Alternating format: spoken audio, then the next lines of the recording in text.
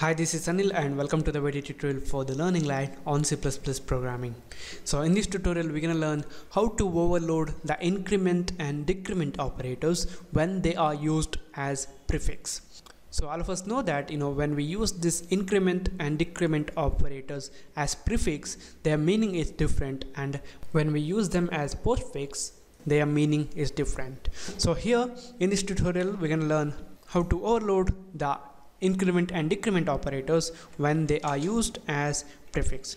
For example, let's say if we had a variable called x, and if you write plus plus x, at that time what happens is, in this statement only, first the value of this x will be incremented and then the value is used. But if you use x plus plus or this increment operator in the postfix form, at that time the value of x will be used in this statement and then the value will be incremented. So we can notice the change in the next statement.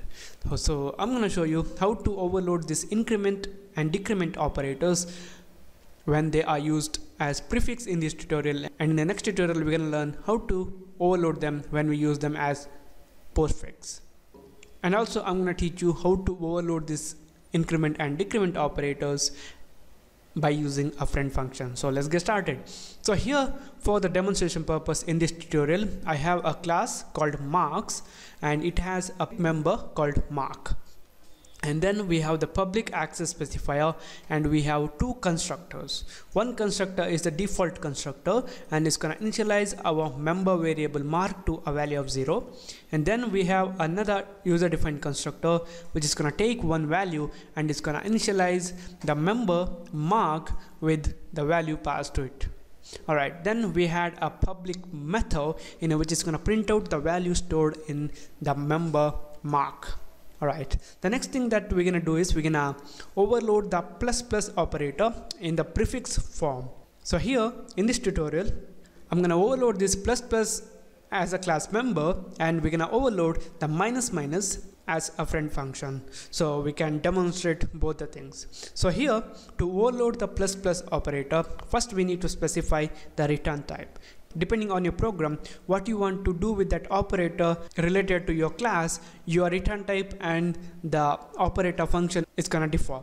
But here, just for the demonstration purpose, our operator function is not gonna return any values. That's why it's gonna be void. And then we need to write the keyword operator and then the operator which is plus plus and a pair of parentheses and then the body. So here, make a note that we are not passing any values. That's because this plus plus or this increment operator is a unary operator. It operates on only one operand. And also all of us know, when we define an operator function as a member of a class, the current object will be passed implicitly, or it will be passed automatically by the C++. And that's why we're not gonna specify any parameters here. So this is how you guys can define a unary operator function in C++ when they are used as prefix. Alright, now we're gonna write the function body. So what we need to do is we need to increment the value of this mark. So here we can directly refer to that. That's why I'm gonna write mark plus equal to 1, which is equal to mark plus 1. Alright, now we have overloaded the increment operator when it is used as prefix. The next thing that we're gonna do is we're gonna overload the decrement operator when it is used as prefix. And also we're gonna overload that by using a friend function. So we need to declare the prototype here.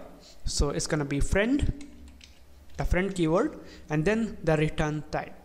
This unary decrement operator is also not gonna return any values. That's why I'm gonna use void and then the operator, then minus minus, which is the operator symbol, and then a pair of parentheses and then semicolon. So here, since this operator function is a friend function of this class and also this minus minus or this decrement operator is a unary operator, it works on only one operand and we need to specify that here, because it is not a member function or the member method of this class. So here I'm gonna write marks and we're gonna take the value by reference, so I'm gonna specify and here. And the next thing that we need to do is we need to define the body of this friend function. So I'm going to copy that and paste it after the definition of the class, and in this curly braces we can write the body of this operator function for this unary decrement operator when it is used as prefix. Alright, now here we need to specify a variable. So let's say yum, and we just need to decrement the value of this mark of the object. So it's gonna be yum dot mark minus equal to 1, and that's it. So now we have overloaded the unary increment and decrement operators when they are used as prefix. And the next thing that we're gonna do is we're gonna create the object of this class mark, and we're gonna use the overloaded increment and decrement operators. So it's gonna be marks, the class name, and then the object name. Let's say Anil's mark, and we can initialize the value, let's say 68, and then we're gonna use the your mark please method and display the value. So it's gonna be Anil's mark, the object name dot your marks please, the method. And now we're gonna use the increment and decrement operators. So now I'm gonna use the increment operator in a prefix form. That's why it's gonna be plus plus, then Anil's mark, and that's it. And in the next line I'm gonna write Anil's mark, and I'm gonna call the your marks please method, and I'm gonna copy these two statements and I'm gonna paste it in the next line, and I'm gonna change this one to minus minus, or the decrement operator. Now since we are returning a void type from this operators, we can't directly call this method from this object right here, because this operator is going to return void type. If this operator was returning an object of this class marks, then we would have directly used this method right here, but since our return type is void here, we can't do that. Alright, now I'm going to save this, I'm going to build and run this program, and now you guys can see we get your mark is 68, the value we initialized, and because of this increment operator your mark is 69, and then we have decremented the mark, and that's why we get your mark is 68. And I told that because of this void return type we are not able to call this method directly here. So what we can do is we can change that. We just need to change this one to marks, and here we're gonna return star this, this pointer is going to contain the address of the current object, and also here is going to be, instead of void it's going to be marks, and we need to change this one to marks, and we're going to return yum. So now I can directly call this method in this place, so I'm going to remove this dot, and here also. Alright, and also just to solve the complexity we're going to use the parentheses, just to make it clear, otherwise the compiler is going to generate the error. That's why I'm going to cover that using the parentheses, and now it is clear. So first the value will be incremented, and then we are calling the your mark please method.